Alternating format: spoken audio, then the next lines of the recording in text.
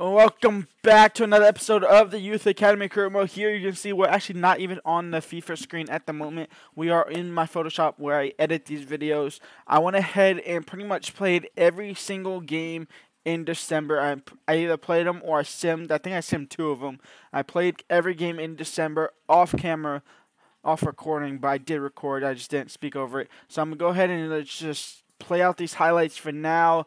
Now, obviously, in the actual part, this will be more, it wouldn't be as blurry as this. I just wanted to show you out that for a quick second. But first up, we had Southampton, in which Harrison Steele took a 1-0 lead in the 17th minute. But later on in the second half, Milano actually gets the luckiest bounce I've ever seen in my life, and he goes ahead and rebounds to make it 1-1. That game will end 1-1, so we get a draw against Southampton. We move on to the Europa League, where pretty much I think a draw would put us top of the table and make us not have to play preliminary round, in which we went ahead and got a dominant win over Helsinki. They were the worst team in our group. They actually got one back kind of early on, but then we went straight back, got it back up to 3-1 with Harrison Steele scoring in the first half. And I think at some point we go at 4-1 and we go ahead and just quick sim it and win 5-1. And we top our group coming in first. Leo will make it out in second. AZ and Helsinki go ahead and get knocked down. Oh, that's actually a beautiful ball. Norwich up next. We go ahead and take a 1-0 lead. Simon Hoffman, the main man in our team, he goes ahead and takes an early lead for Wakefield over Norwich. And then this is like just bad defending. It's literally 1-0 for the whole entire game until I come up, and then Escobar for Norwich go ahead and equalizes it to make it 1-1. Now I have loan listed a couple players that have not been getting game time. Somebody in the comments told me to do so, so I did. I am thinking about kind of lifting the no big regen, and look at that goal from Aston Villa. But I am looking to lift that no big name regen, because it's honestly getting to a point where I don't like my midfield. I don't like Moyano. I'm starting to really not like Moyano. That was a beautiful ball over to Hoffman, in which he puts us away to level it up against Aston Villa in the first half. But yeah, I'm starting not to like Moyano. He's just not performing well. As well as Vargas. Vargas is kind of iffy. Jacobs as a cam is iffy as well. Hoffman is just our main man. We were down to 10 men here after a poor challenge. I don't know why I didn't put that in the editing, but it was a poor challenge, and we got down to 10 men. This cross right there to put us up 3-1. That will give us a firm win over Aston Villa, and possibly, I think it was one of our first wins in a long time, to be honest. We have been struggling in the league. We went from a top 4 side, actually a Europa League side, to getting into a relegation battle again like the first season. I went ahead and quick sim this game against Man City because I thought I was going to lose. We ended up winning 2-1, so we get a little bit of EA luck there. Next up is the Carabao Cup against Nottingham Forest, and obviously one of the objectives is to get into the final, or actually win a domestic cup, and we had to do that by getting through Nottingham Forest. The Kit Cash got on my nerves, so we went ahead and just started quick simming it. We ended up going up 3-0, and then I ended up just jumping to a result in which see it a 3-0 win. We are now in the semifinals. Y'all see who we play in a second.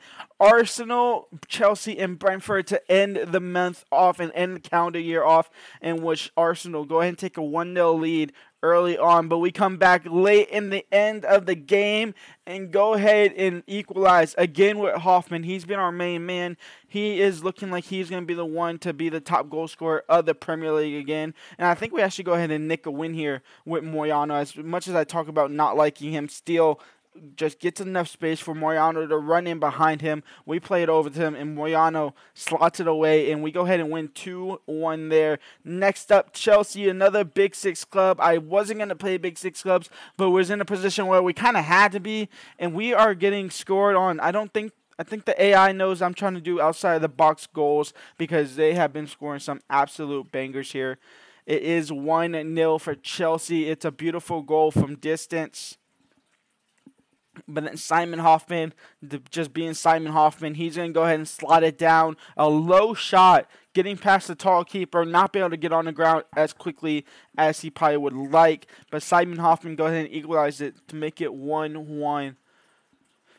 Now, I did do a poll on YouTube saying about the Hoffman goes ahead and scores again to take the lead over Chelsea. I did do a poll on YouTube saying about lifting the no regen clause. That was kind of astounding no again, and Chelsea go ahead and equalize this again in the last second. So we go ahead and bottle another win in the last kick of the game again this little month of December that I went ahead and played through.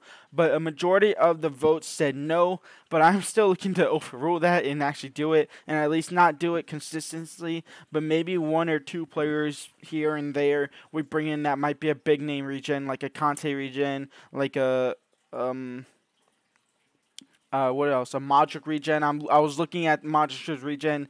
He's actually in my transfer hub right now. And Hoffman, I think that was the outside of the box goal. We did score outside of the box goal. And then in typical fashion, we can't have an episode without a controller disconnect right before scoring a goal, in which Hoffman goes ahead and put it away. Hoffman was the main man for this. He went ahead and put it away. We was up 3-1 there. And that goes ahead and see us now all the way over here in January, where we have Man United in the Carabao Cup semifinal, Bournemouth in the FA Cup. But as you can see here, 1-1 draw, a 5-1 win, a 1-1 draw, a 3-2 win, a 2-1 win, a 3-0 win in the Cup, 2-1 against Arsenal, 2-2 against Chelsea, and then 3-1 against Brentford.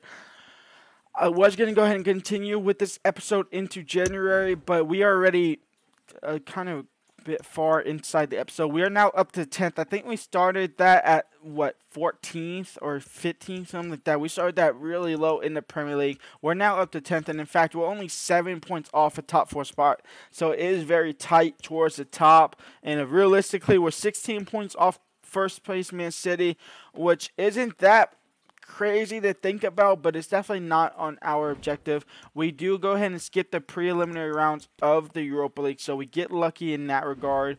And in fact, any big teams in the Europa League, I actually haven't checked this yet. Liverpool get knocked down to the Europa League. AC Milan get knocked down. So we'll go ahead and see what happens with that. We will obviously play one of these teams. I'm hoping for either somebody like, I can't play Leo, I don't think. Somebody like Marseille. Hopefully Liverpool get knocked out to Maritimo. That would be insane. Lugano. Honestly, I think a lot of these teams that you recognize here are going to win this game. I think it's going to be a straightforward for that. So we'll go ahead and see that. Now, when we come back next episode, I know this episode was technically short. I haven't really played any games, but you did get coverage of the games I did play in that month of December. We have $257 million to spend, because if you remember, we went ahead and sold a couple players. We sold Barnett for $39.5 million to Manchester City. We sold John Frazier to Leicester City for $27.5 million. Cardoso went ahead and got sold for 3.7, and then Blanco got sold for 8.5. And like I said, this team right here, Morano, I kind of want him to go. I don't really like my back two. Obviously, my left back, Young, is still out for another 4 months, so we're kind of stuck with Han. I'm going to have to just suck that one up. And honestly, he's probably been doing the best out of the whole back line. We have a couple of options on the bench. Now, Mosquera, I don't know who the regen is for him. I'll check their birthdays in a second. Warrior, he's actually a Saliba pre-gen, so I'm honestly perfectly fine to sign him because he's not a regen. I can sign pre-gens. But somebody like him, I believe he's a Conte regen. This guy is just some English dude. This guy is Modric's regen. This guy is, it might be somebody's regen, maybe. Actually, I don't know whose regen that would be. I could check the birthdays.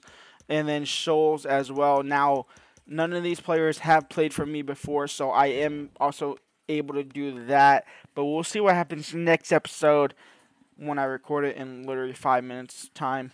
But if you did enjoy this one, go ahead and leave a like. I know it's a different style video. I will see y'all for next episode. Leave a like, subscribe, and peace out.